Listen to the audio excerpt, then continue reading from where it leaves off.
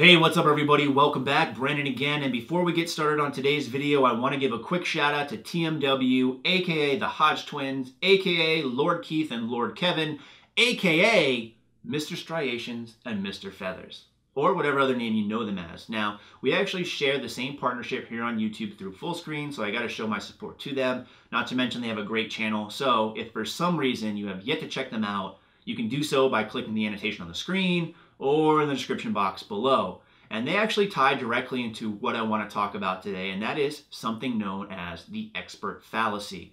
So to kind of put this in layman's terms, what is the expert fallacy? It's basically putting trust or credibility into a person solely based off of their looks.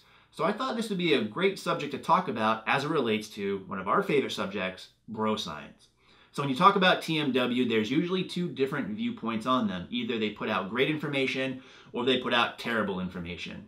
Although I think we both can agree that they put out entertaining information, to say the least. So even if you don't like them, you probably watch just for the comedic value on them.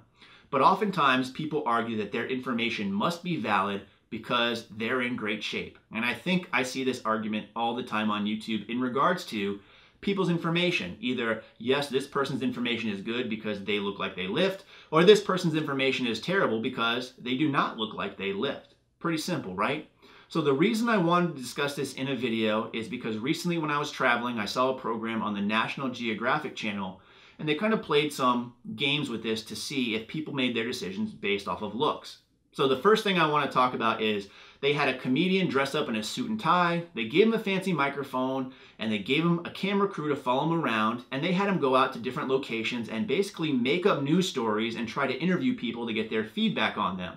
And they wanted to see if people would go along with these stories simply because this person looked like the newscaster. He played the part well. And what they found is they did. So people went along with him simply because he looked like a news reporter. Must be legit, right?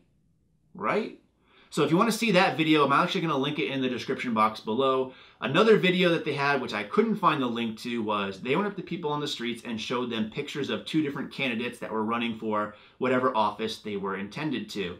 And they asked those people to say who they thought looked more trustworthy. And the interesting thing is the person that they selected that looked more trustworthy actually ended up winning whatever election they were in about 70% of the time.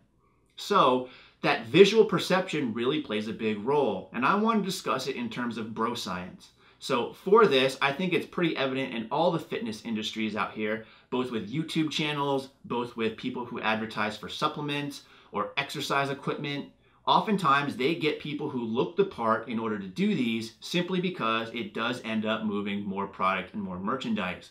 But it's not really just limited to the fitness industry either. So have you ever seen any of these commercials out there for lawyers for hire? These injury lawyers who really talk a big game and they have these fancy names on them. They say, call this number, we're gonna defend you, we're gonna get you all this money. They seem pretty powerful.